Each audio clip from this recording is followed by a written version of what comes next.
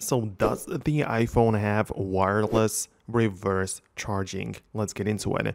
Now, the short and official answer is that no, the iPhones do not currently support reverse wireless charging, and it doesn't work the way that you would, for example, place your AirPods on the back and it would just charge them up.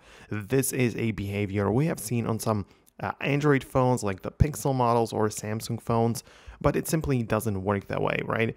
The iPhone 12, since the iPhone 12, we have the hardware support for reverse charging, but it's not reverse wireless charging.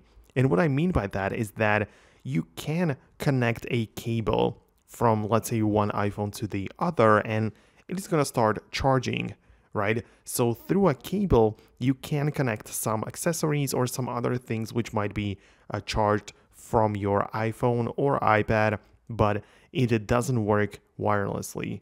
So that's kind of how it works. Obviously, it could technically work if they implemented it, but as of right now, in the latest versions of the iPhone, it is simply not there.